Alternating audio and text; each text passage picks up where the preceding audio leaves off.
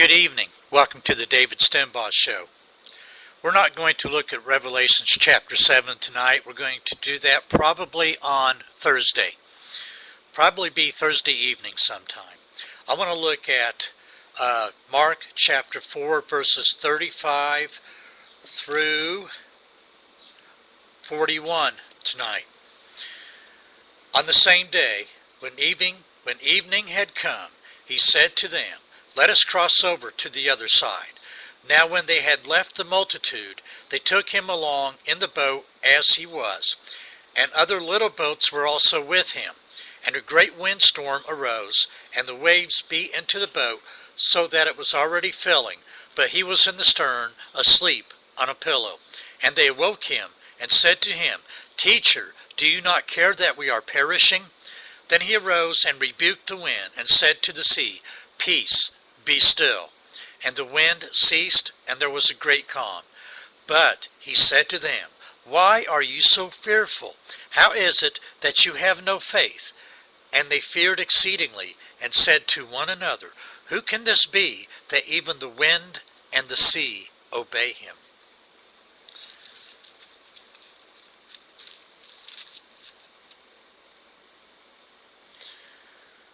To cross over the Sea of Galilee, a lake only 8 miles wide, would not seem difficult at first glance. Yet its unique geography produces a greatly varying climate. The lake is situated 700 feet below sea level and is surrounded by mountains that rise 3,000 to 4,000 feet above sea level on the west, north, and east.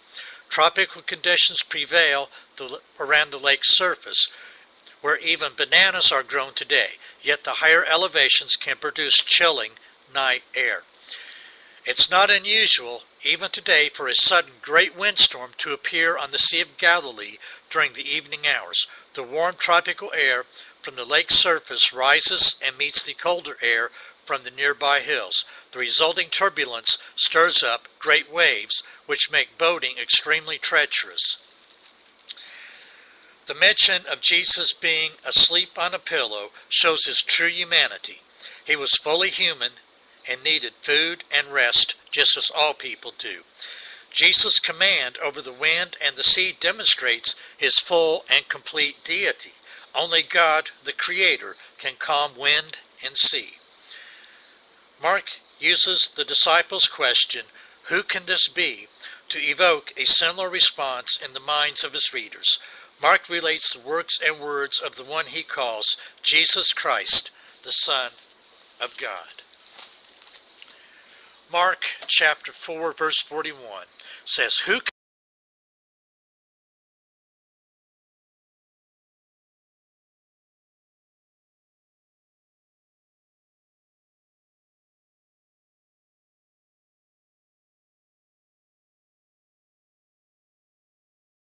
this major election address entitled, 'The United States Elevated to Glory and Honor' before the Governor and the General Assembly of Connecticut in May 1783, stating, 'In our lowest and most dangerous state, in 1776 and 1777, we sustained ourselves against the British army of 60,000 troops, commanded by the ablest generals Britain could procure throughout Europe, with a naval force of 22,000 seamen and above 80 men of war.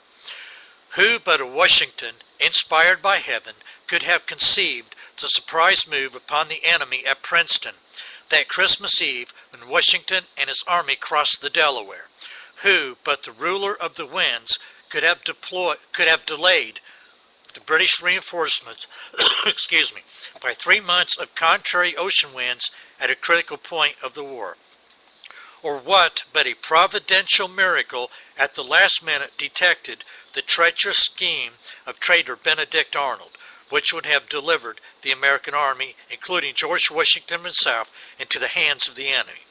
On the French role in the Revolution, it is God who so ordered the balancing interest of nations as to produce an irresistible motive in the European maritime powers to take our part.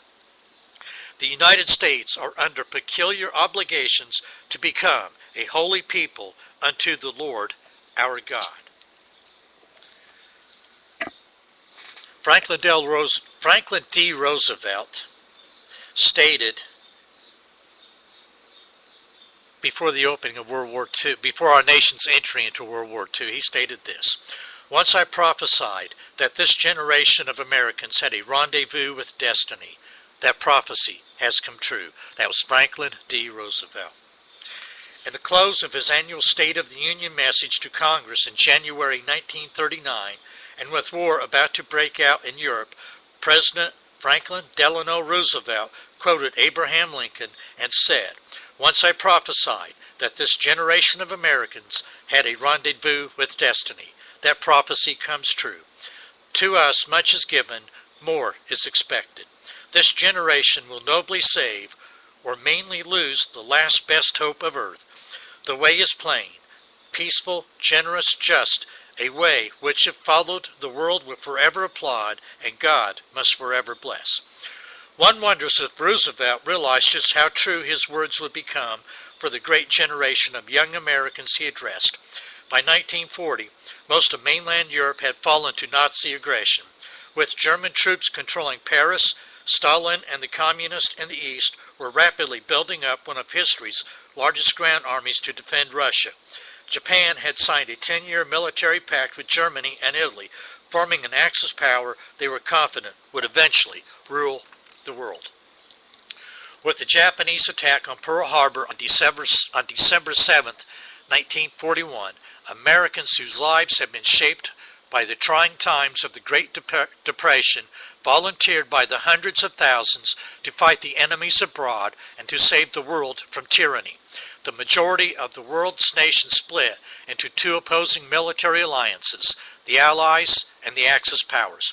Over 100 million military personnel would engage in the battle, and over 60 million people, including about 20 million soldiers and 40 million civilians, were killed, making it the deadliest and most widespread war in history. By the D-Day invasion of Europe on June 6, 1944, 12 million Americans were in uniform, and over 16 million Americans would eventually fight in the Second World War. War production had taken over the nation's industry, representing over 40% of the gross national product. When the Battle of the Bulge was fought in December 1944, over 6.5 million women had been added to the nation's workforce since 1939.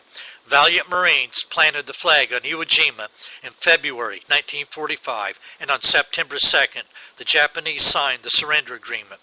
Over 400,000 of America's heroic young people gave their final measure of devotion in this war.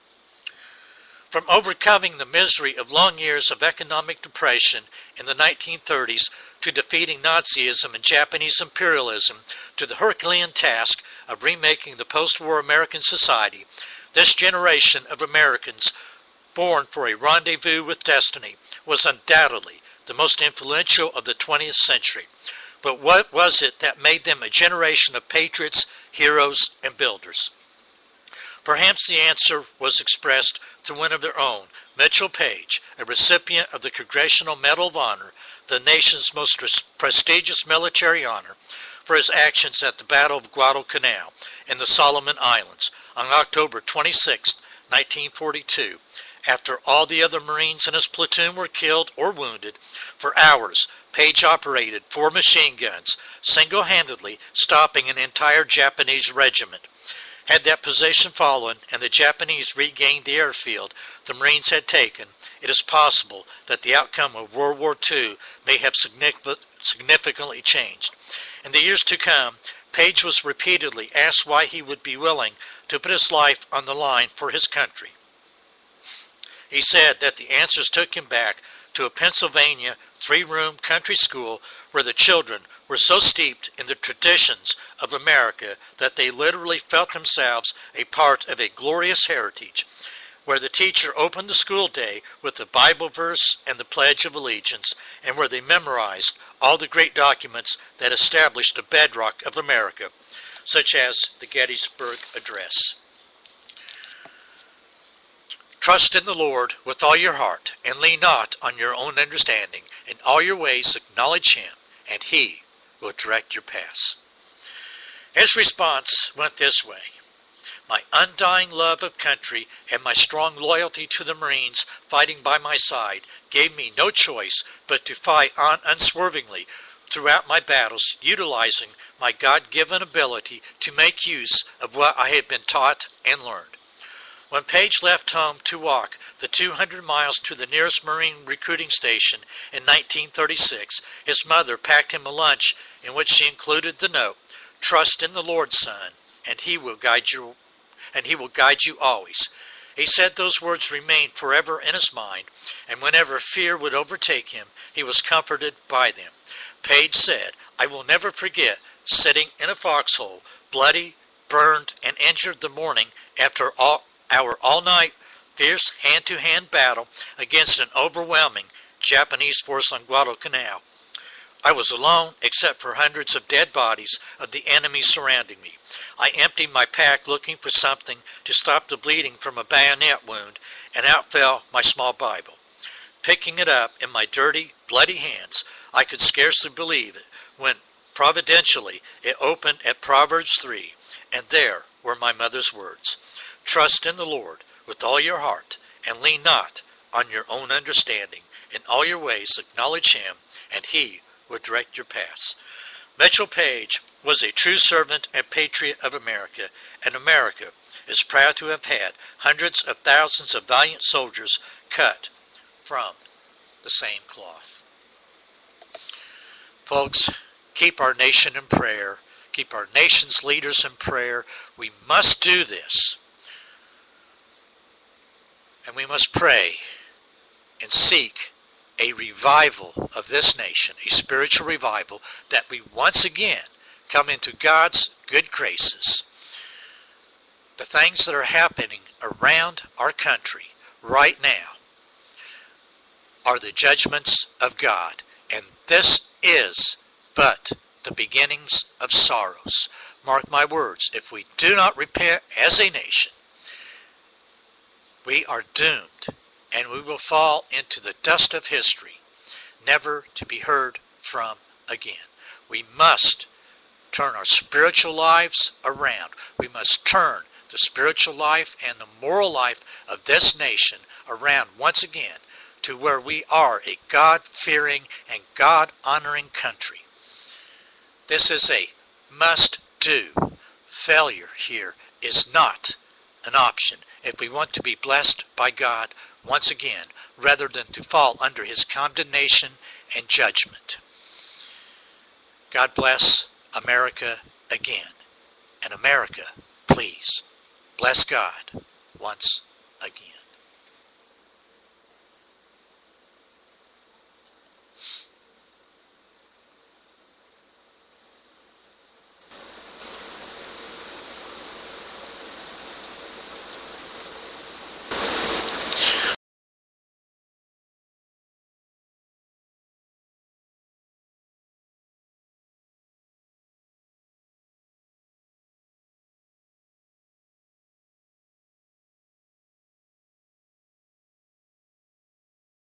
Stay.